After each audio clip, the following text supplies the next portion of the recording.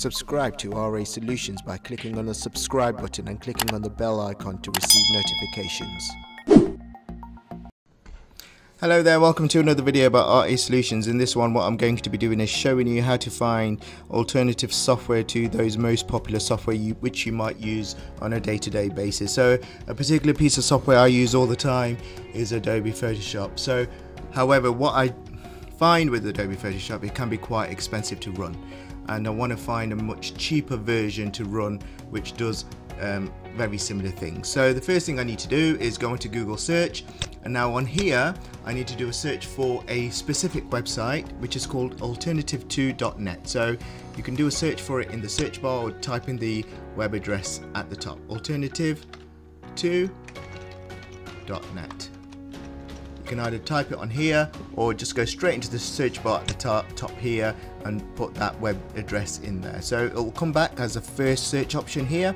Click on that, and now what this website does, it allows you to find alternatives to those most popular apps or software out there. Now before I continue with this video, please like on the video, please subscribe to my channel, please share this video, and I will be ever so grateful as well. Please in the comments also write down comment on which other videos you want me to show you or do, or you want to see.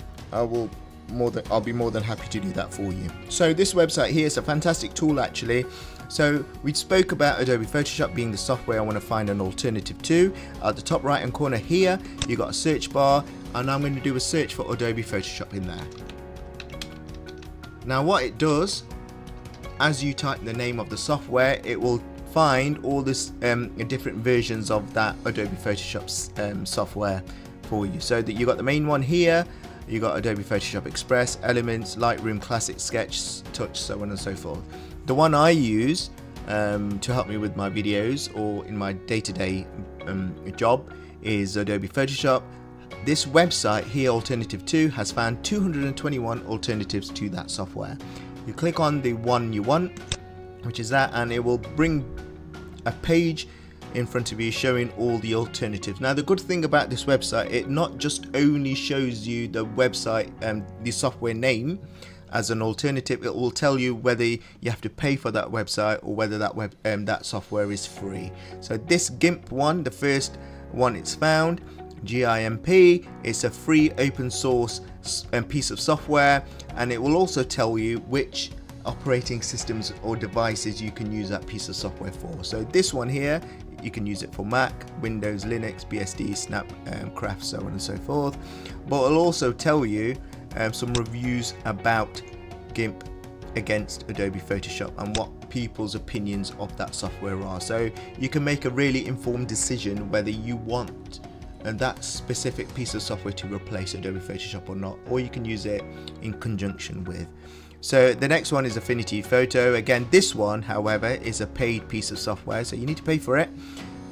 You can only download it for Mac, Windows and iPad, and you can also see what people have said about that software, and so on and so forth.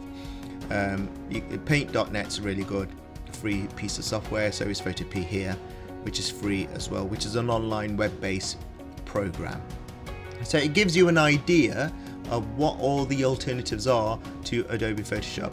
The good thing about this software is this website as well. If I go back to the main page, click on Alternativeto.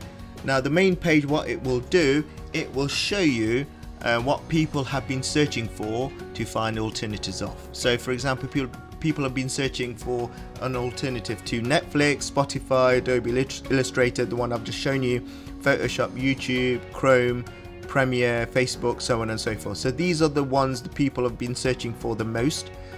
These are the ones which are the most viewed apps out there. So obviously, again, Streamio is another one, Chat Roulette, Adobe Photoshop, so on and so forth. Let me go to Netflix, I'm curious now to see what alternatives there are to Netflix, because that's another paid for app or piece of software. So I click on Netflix, it will take you to the Netflix page, and it will bring back the best Netflix alternatives for 2021. There you go, and these are all the ones. This is a freemium piece, Streamio.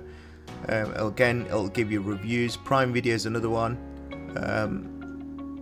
Hulu is another one. So these seem to be all paid versions, and then we come down to the free ones.